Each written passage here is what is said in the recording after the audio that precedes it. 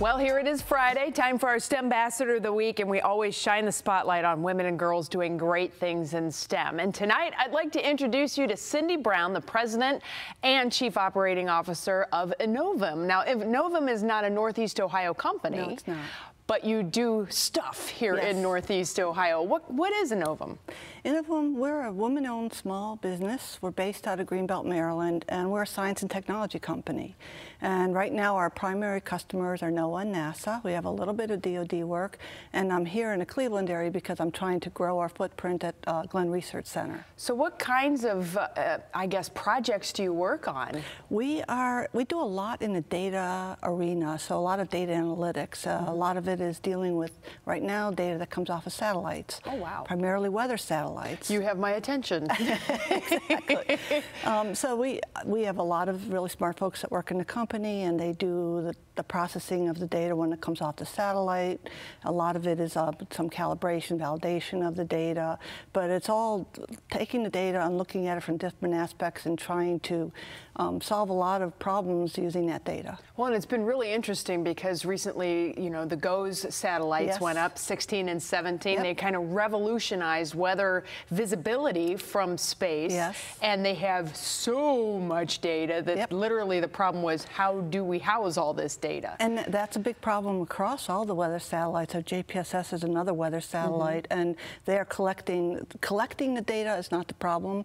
It's getting the data and doing the analysis on the data and figuring out what's important and what's not, and doing it in a timely manner. It's weather data. Right. So you need it quickly. Exactly. Sometimes it's moment by moment life-saving stuff that we're talking about here.